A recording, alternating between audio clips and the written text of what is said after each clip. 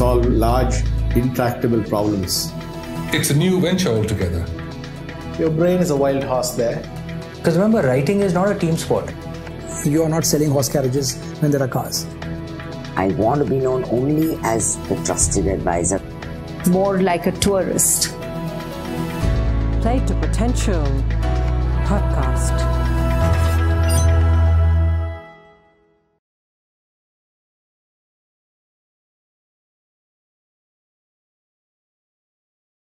Let's talk about that, Raghu. I was going to get to that.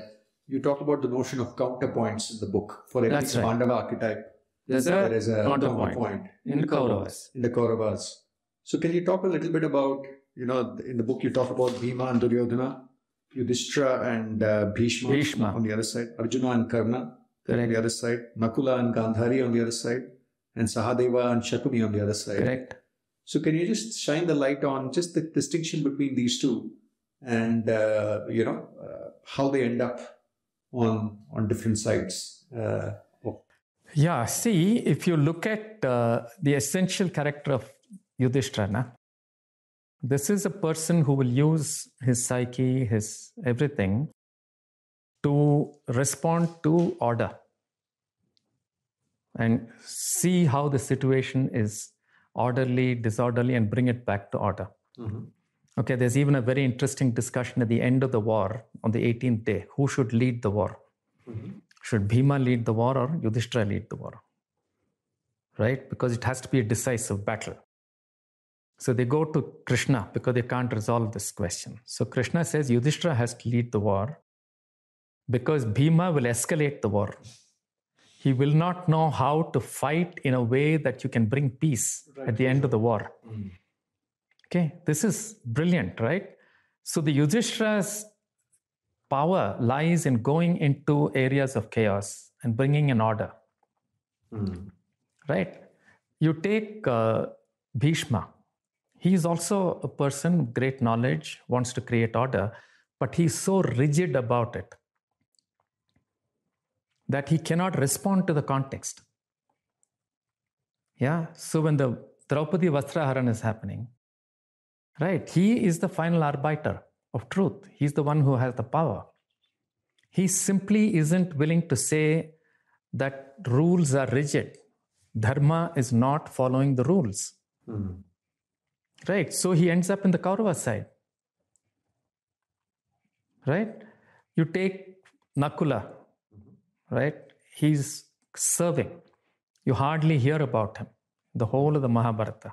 Mm. Right? But he's always there in every scene.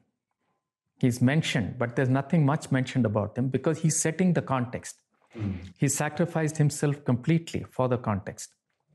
Right? You take what Gandhari has done. Right? She's gone into a situation which is terrible. Right? She's betrayed. Her husband is blind and all that, fine. But if I want to serve, will I blind myself also or will I be the eyes? Mm.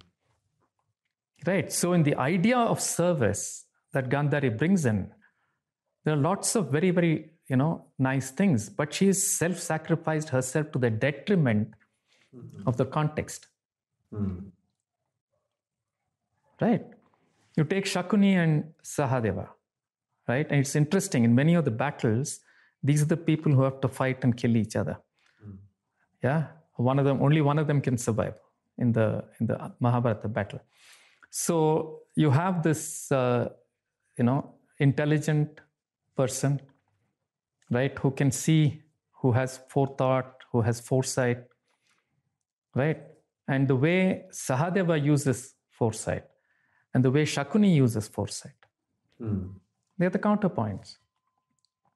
So that's the brilliance of the Mahabharata. Na?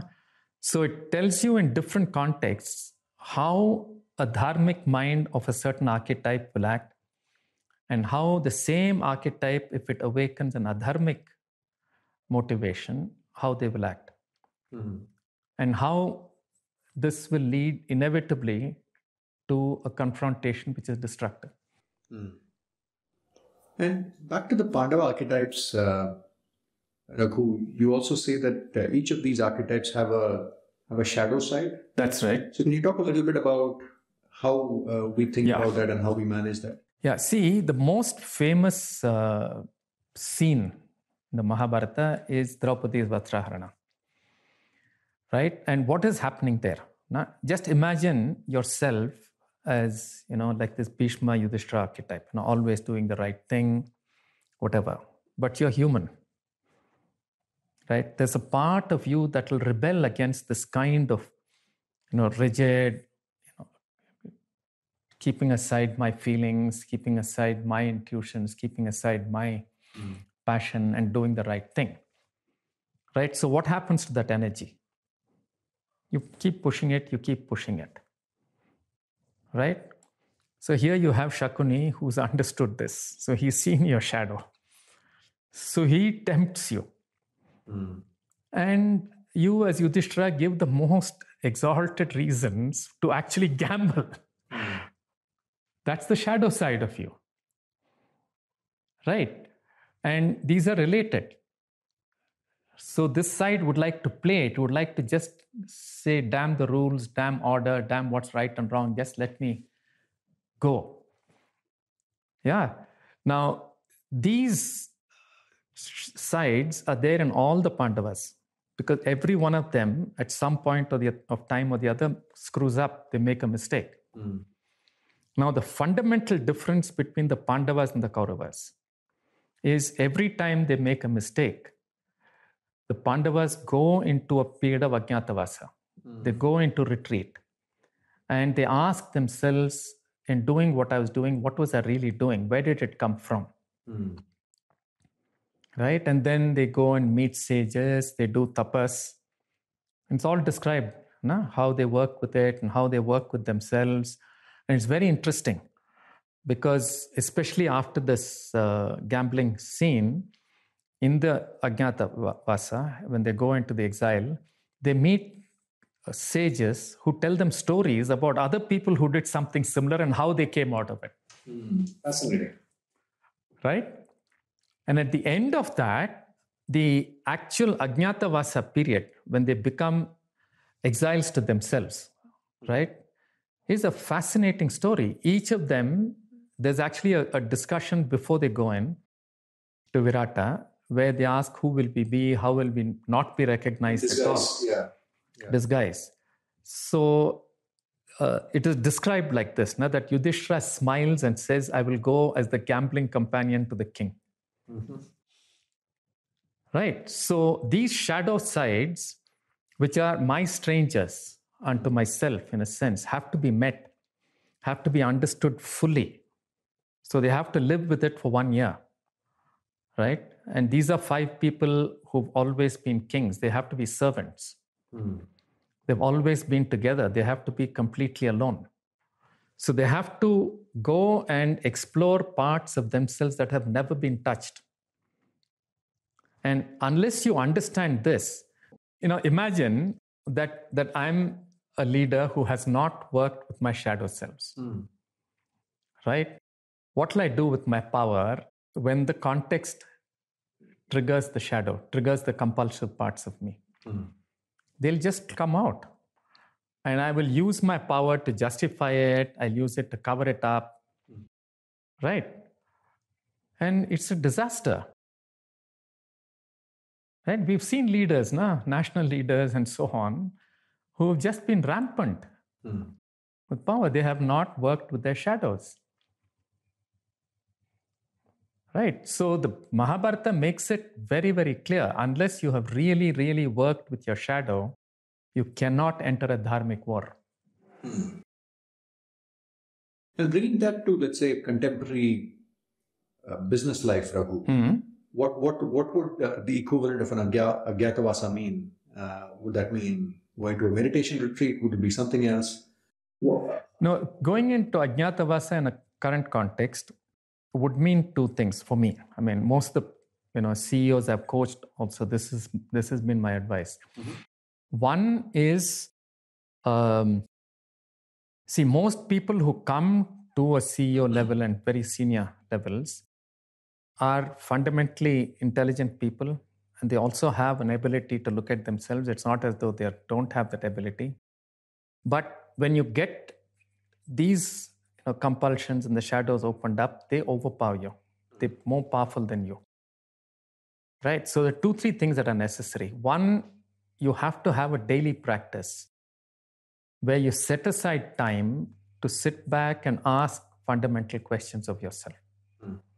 Yeah, I call it the Arjuna time.